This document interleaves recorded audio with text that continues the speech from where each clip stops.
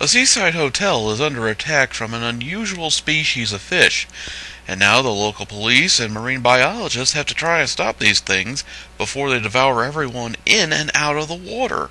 Let me explain. These piranha were genetically spliced with a type of flying fish, so now they can fly like bats, which I don't think that there's any kind of species of flying fish that literally flies, so kind of take a mark away from realism. But if this is anything like Saint Nick, someone's going to tell me, yes, there are fish that fly out of the water, nerd. Anyway, this film has been directed by James Cameron, which may seem strange to you considering his work with Titanic and Avatar, but you also have to think this is his first full-length feature that he directed.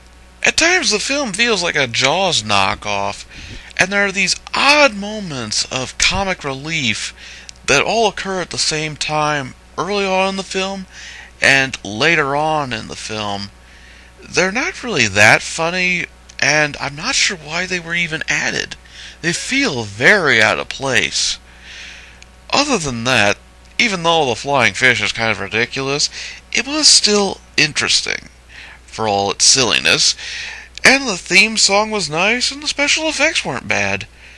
So, it comes in at a 2.7 out of 5. It wasn't really terrible, but it wasn't really remarkable either.